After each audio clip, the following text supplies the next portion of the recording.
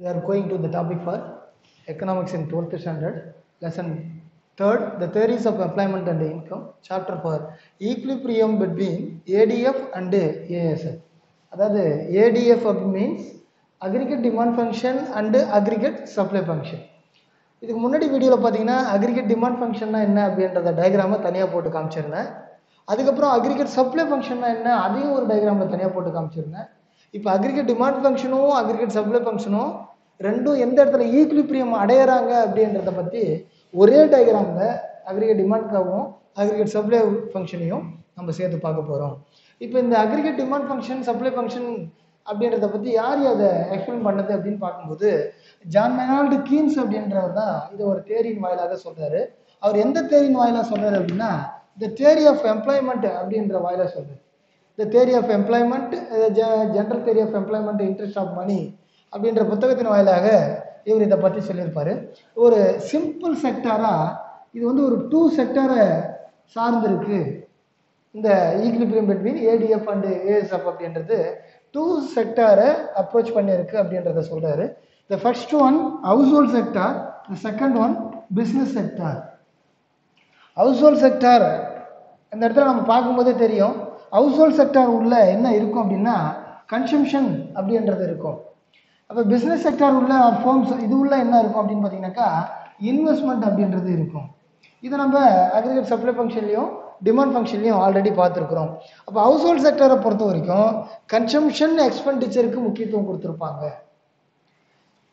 Business செக்டாரை பொறுத்த வரைக்கும் இன்வெஸ்ட்மெண்ட்டுக்கு முக்கியத்துவம் கொடுத்துருப்பாங்க. இது ரெண்டு தான் நம்ம பேசிக்காக தெரிஞ்சுக்க வேண்டியது. அப்போ ஹவுஸ் ஹோல்ட் செக்டரை பொறுத்த வரைக்கும் all decision of consumer expenditure, அவங்க எடுக்கக்கூடிய அனைத்து முடிவுகளும் நுகர்வுக்கான செலவுகள் அடிப்படையில் தான் இருக்கும் அப்படின்னு சொல்கிறாங்க. ஆனால் பிஸ்னஸ் செக்டரை பொறுத்த வரைக்கும் த firms take decision of investment, இவங்க எப்படி இன்வெஸ்ட்மெண்ட் பண்ணி மேலும் மேலும் ப்ராடக்டை இன்க்ரீஸ் பண்ணலாம் அப்படின்றத பேஸ் பண்ணி தான் இது இருக்கும் அப்படின்னு சொல்கிறாங்க. இதுக்கு இன்னொரு பேர் உண்டு, த பிளான்டு இன்வெஸ்ட்மெண்ட் அப்படின்னு சொல்கிறாங்க. திட்டமிட்டப்பட்ட ஒரு முதலீடு அப்படின்னு சொல்கிறாங்க. இப்போ இது அந்த கர்வில் எப்படி இருக்கும் அப்படின்னு பார்க்கும்போது கன்சியூமர் கர்வ் அப்படின்றது லீனியராக இருக்கும், அதாவது நேர்கோட்டின் அடிப்படையில் இருக்கும். இங்கே பிஸ்னஸ் செக்டாருடைய கர்வ் எப்படி இருக்குன்னா அட்டானமஸ் கர்வாக இருக்கும், அது வந்து தன்னிச்சையாக செயல்படக்கூடிய ஒரு கர்வாக இருக்கும். இதை நம்ம வரைபடத்தில் வரும்போது பார்த்துக்கலாம். இந்த 2 செக்டாரும் பார்த்தீங்கன்னா 2 அப்ரோச்சஸை ஃபாலோ பண்ணக்கூடியது. அது என்னென்ன அப்ரோச் அப்படின்னு பார்த்தீங்கன்னா there are 2 approaches for Keynes theory of employment. அதில் aggregate demand and aggregate supply approaches. Second one savings and investment approaches. இப்போ aggregate demand and aggregate supply approaches இது ரெண்டும் ஒரே அப்ரோச்சஸில் சேர்த்துருக்குறோம். செகண்டு பார்த்தீங்கன்னா சேவிங்ஸ் அண்டு இன்வெஸ்ட்மெண்ட். இந்த aggregate demand means இந்த இடத்துல செலவினங்களை குறிக்கக்கூடியது, அதாவது கன்சம்ஷன் எக்ஸ்பெண்டிச்சரை குறிக்கக்கூடியது. அக்ரிகேட் சப்ளையை பொறுத்த வரைக்கும் அக்ரிகேட் சப்ளை ஃபங்க்ஷனை பொறுத்த வரைக்கும் இன்வெஸ்ட்மெண்ட்டை சார்ந்து இருக்கக்கூடியது. இந்த இடத்துல இன்வெஸ்ட்மெண்ட் பண்ணணும், எம்ப்ளாய்மெண்ட் நிறைய ஆப்பர்ச்சுனிட்டி கொடுக்கணும். அப்போ இது ரெண்டும் ஒரே அப்ரோச்சஸில் இணைஞ்சிருக்கக்கூடிய. செகண்ட் ஒன் பார்த்தீங்கன்னா savings and investment approaches. Savings அப்படின்றது கன்சம்ஷனுக்காக, இன்வெஸ்ட்மெண்ட் அப்படின்றது நம்மளுடைய எம்ப்ளாய்மெண்ட்டுக்காக, அதாவது பொருளை ப்ராடக்ட் பண்ணி அவுட்புட் கொடுப்பதற்கு தயார் நிலையில் வைத்திருப்பதற்காக. There are 2 approaches for consumption and saving அப்ரோச்சஸில் இருக்கக்கூடியது. இப்போ இதுதான் அங்கே என்ன கொடுத்துருக்குறாங்கன்னா effective demand equal to aggregate demand equal and aggregate supply. Effective டிமாண்டை பொறுத்த வரைக்கும் எந்த இடத்துல அக்ரிகேட் டிமாண்டும் அக்ரிகேட் சப்ளைவும் ஈக்குலிபிரியம் அடையிறாங்களோ அதுதான் எஃபெக்டிவ் டிமாண்ட் அப்படின்னு சொல்லுவோம். எஃபெக்டிவ் டிமாண்ட்னா டிமாண்டை பொறுத்து தான் சப்ளை இருக்கும். அப்போ டிமாண்டும் சப்ளைவும் எந்த இடத்துல ஈக்குலிபிரியம் அடையிறாங்களோ அதுதான் இங்கே நம்ம பார்க்கக்கூடிய equilibrium between ADF and ASF. எந்த இடத்துல இவங்க ஈக்குலிபிரியம் அடையிறாங்க, யாராரு அக்ரிகேட் டிமாண்டும் அக்ரிகேட் சப்ளை ஃபங்க்ஷனும் ஆகிறாங்க அப்படின்றத நம்ம பார்க்கலாம். இப்போ இந்த வரைபடத்தின் மூலமா அங்கே எங்கே சமநிலை அடையிறாங்க அப்படின்னு பார்ப்போம். ஒய் ஆக்சஸில் என்ன இருக்குது அப்படின்னு பார்த்தீங்கன்னாக்கா aggregate demand and aggregate supply இருக்குது. எக்ஸஸை பொறுத்த வரைக்கும் எம்ப்ளாய்மெண்ட் அப்படின்றது இருக்குது, வேலைவாய்ப்பு இருக்குது. இங்கே வரைபடத்தை பொறுத்த வரைக்கும் டூ கவுஸ் அப்படின்றது இருக்கு. ஒன்று பார்த்தீங்கன்னாக்கா இங்கே ஏஎஸ் கவ் அப்படின்றது இருக்கு. இங்கே பார்த்தீங்கன்னாக்கா ஏடி கவ் அக்ரிகேட் டிமாண்ட் கவ் அப்படின்னு இருக்கு. இப்போ ஏஎஸ் கவ் எப்படி போகும்னா இது கீழிருந்து மேல் நோக்கி போகுது. ஆனால் ஏடி கவ்வும் பார்த்தீங்கன்னாலும் மேலிருந்து கீழ் நோக்கி வருது அப்படின்றத பார்க்குறோம். ஆனால் ஏடி கவ் அப்படின்றது இங்கே அட்டானமஸ் இன்வெஸ்ட்மெண்ட் அப்படின்னு சொல்லுவோம் இதை, அல்லது அட்டானமஸ் கவ் அப்படின்னு சொல்லுவோம்.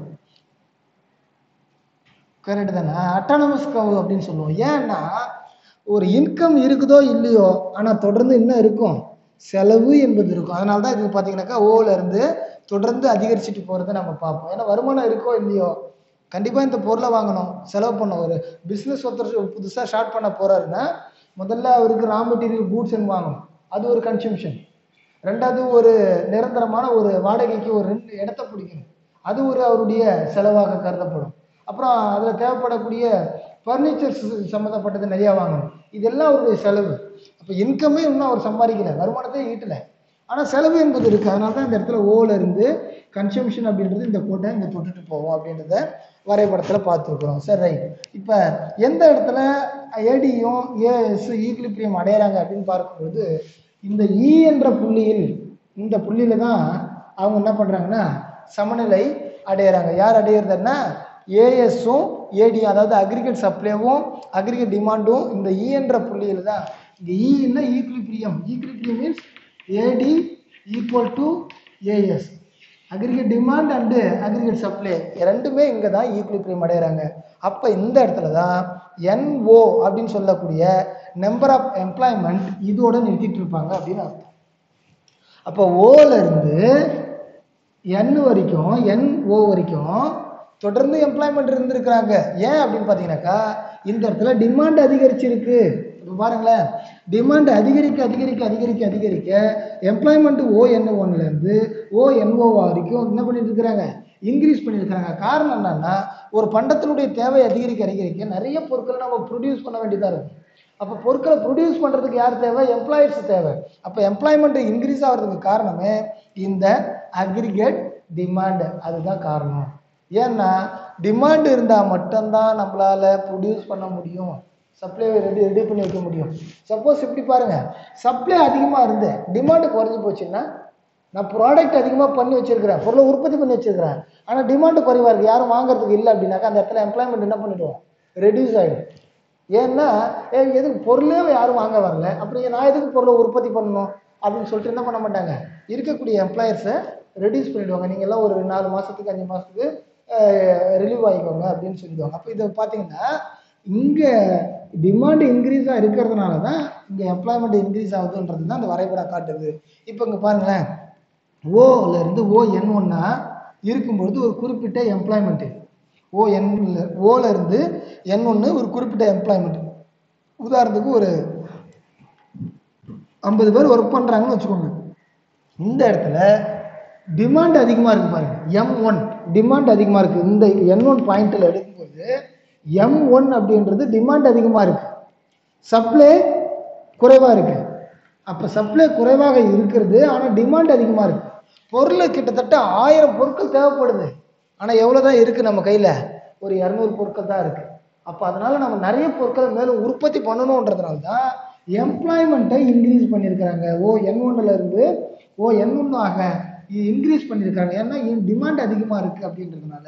அப்போ இந்த பகுதி எதை குறிக்குது, N1 to R1 அப்படின்ற பகுதி எதை குறிக்குது, இங்கே M1 to R1 இது எந்த பகுதியை குறிக்குது அப்படின்னு பார்த்தீங்கன்னா, இது கிட்டத்தட்ட இவ்வளோ பொருட்கள் ப்ராடக்ட் பண்ணுவதற்கு தயாரில் இருக்கிறத காட்டுது. M1லேருந்து R1 வரைக்கும் இவ்வளோ பொருட்கள் தேவைப்படுது, அப்போ ப்ராடக்ட் பண்ணணும். ஆனால் நம்ம ப்ராடக்ட் பண்ண வேண்டியது எவ்வளோன்னா, வேலையாட்கள் பார்த்தீங்கன்னா N1லேருந்து M1 வரைக்கும் இருக்கிறாங்க, இவ்வளோ எம்ப்ளாயிஸ் இருக்கிறாங்க ப்ராடக்ட் பண்ணுறதுக்கு. ஆனால் ப்ராடக்ட் பண்ணப்பட்டது M1லேருந்து R1 வரைக்கும் தான். அப்போ இந்த இடத்துல R1லேருந்து N வரைக்கும் என்ன பண்ணலை, சப்ளை பண்ண முடியல. இப்போ இந்த இடத்துல ப்ராடக்ட் இந்த இடத்துல கம்மியாக இருக்குது, அப்போ நிறைய பொருட்களை உற்பத்தி பண்ணி ஆகணும். அப்போ தொடர்ந்து என்ன பண்ணுறாங்கன்னா எம்ப்ளாய்மெண்ட்டை இன்க்ரீஸ் பண்ணுறாங்க. எம்ப்ளாய்மெண்ட்டை இன்க்ரீஸ் பண்ண டிமாண்ட் அதிகமாகுது. டிமாண்ட் எந்த இடத்துல குறைய தொடங்குதோ, ஒரு குறிப்பிட்ட நிலையிலேருந்து டிமாண்டு குறைய தொடங்குது, குறைய தொடங்கின உடனே எம்ப்ளாய்மெண்ட் என்ன பண்ணிட்டாங்க, இதோட ஸ்டாப் பண்ணிட்டாங்க, எம்ப்ளாயர்ஸை ஸ்டாப் பண்ணிட்டாங்க. டிமாண்ட் இல்லைன்னும் பொழுது எதுக்கு வேலையாட்கள் தேவையில்லை, பணியாளர்கள் லேபர்ஸ் தேவையில்லை. ஏன்னா டிமாண்டு குறைஞ்சி போச்சு. டிமாண்டு குறைஞ்சாலும் பரவாயில்ல, எது அதிகமாக இருக்கு? சப்ளை அதிகமாக இருக்கு. ஆல்ரெடி ப்ரொடியூஸ் அதிகமாக பண்ணி வச்சிருக்கிறோம், அவுட்புட் தயார் நிலையில் இருக்குது. இந்த இடத்துல நான் ப்ரொடியூஸ் பண்ண பொருட்களே என்ன பண்ணலைன்னா இன்னும் சேல் ஆகலை. அப்போ நான் ப்ரொடியூஸ் பண்ணப்பட்ட பொருட்களே இந்த இடத்துல சேல்ஸ் ஆகலை. ஏன்னா அதிகமாக இருக்கு, அக்ரிகேட் சப்ளை அதிகமாக இருக்கிறதுனால, டிமாண்டு குறைவாக இருக்கிறதுனால இங்கே நமக்கு என்ன தேவைப்படாது? எம்ப்ளாயிஸ் தேவைப்படாது. அப்போ இந்த கேப் தான் பாருங்க, NO2 NF அப்படின்றது எதை காட்டுது அப்படின்னா அன்எம்ப்ளாய்மெண்ட்டை காமிக்குது. இந்த பிட்வீன் கேப் அப்படின்றத அன்எம்ப்ளாய்மெண்ட்டை காமிக்கிறதா கீன்ஸ் சொல்றாரு. ஏன்னா இங்கே வேலை வாய்ப்பு அப்படின்றது நடக்கல, சப்ளை அதிகமாக இருக்கு, எந்த பொருட்களையும் ப்ராடக்ட் பண்ண தேவையில்லை. ஏன்னா ஏற்கனவே ப்ராடக்ட் பண்ணி வச்சு அவுட்புட்டுக்கு தயார் நிலையில், அதாவது சேல்ஸுக்கு தயாராக இருக்கக்கூடிய பொருட்களே அதிகமாக இருக்கு, டிமாண்டு குறைவாக இருந்து சப்ளை. அப்போ அந்த வரைபடம் என்ன சொல்லுது அப்படின்னா அக்ரிகேட் டிமாண்ட் குறைவாக இருந்து அக்ரிகேட் சப்ளை அதிகமாக இருந்தால் இந்த இடத்துல அன்எம்ப்ளாய்மெண்ட் அப்படின்றது ஏற்பட்டுடும். அப்போ எது அதிகமாக இருக்கணும் அப்படின்னா அக்ரிகேட் டிமாண்ட் அதிகமாக இருக்கணும். மக்களிடையே அக்ரிகேட் டிமாண்ட் அதிகமாக இருந்தால் மட்டும்தான் நாம் என்ன பண்ண முடியும் அப்படின்னா அதிகமாக அவுட்புட் பண்ண முடியும். அக்ரிகேட் டிமாண்டு குறைவாக இருக்கக்கூடாது. ஒரு நிறுவனம் எதிர்பார்க்கறது டிமாண்டை தான் எதிர்பார்க்குது. எந்த ஒரு பிஸ்னஸ் செக்டாராக இருந்தாலும் சரி, எந்த ஒரு ஆண்டர்பிரனராக இருந்தாலும் மக்களிடையே டிமாண்டை எதிர்பார்க்குறாங்க. அக்ரிகேட் டிமாண்டு இன்க்ரீஸ் ஆகணும் அப்படின்னு தான் எதிர்பார்க்குறாங்க. அக்ரிகேட் டிமாண்டு இன்க்ரீஸாக இருந்தால் ப்ரொடியூஸ் அதிகமாக இருக்கும். அப்போ ப்ரொடியூஸ் அதிகமாக இருந்தால் அவங்களுக்கு அதிகமாக ஏர்ன்டு டு த இன்கம், அதிகமாக இன்கம்மை சம்பாதிப்பாங்க. இன்கம்லேருந்து ஒரு பகுதி என்ன கிடைக்கும்னா ப்ராஃபிட் கிடைக்கும். இது பிஸ்னஸ்மேன் நினைக்கக்கூடியது. ஆனால் டிமாண்ட் அதிகமாக இருந்தால் எம்ப்ளாய்மெண்ட் அதிகமாக இருக்கும். அப்போ லேபர்ஸுக்கு நிறைய என்ன கிடைக்கும்? வேலை வாய்ப்பு கிடைக்கும். ஆனால் அப்படி இல்லைனாலும் பரவாயில்ல, ஈக்குவலாக இருங்க. ஏடிஎஸும் ஏஎஸும் ஈக்குவலாக இருந்தால் கூட என்ன பண்ணுவாங்க, இது வரைக்கும் டிமாண்ட் இருந்தால் இவ்வளோ பேர் வேலை வாய்ப்பாவது கிடைக்கும். அப்போ equilibrium between ADF and ASF அப்படின்ற டயக்ராம் அப்படின்றது இதை தான் காமிக்குது. இதோட 3rd லெசன் கம்ப்ளீட்டட். ஓகே.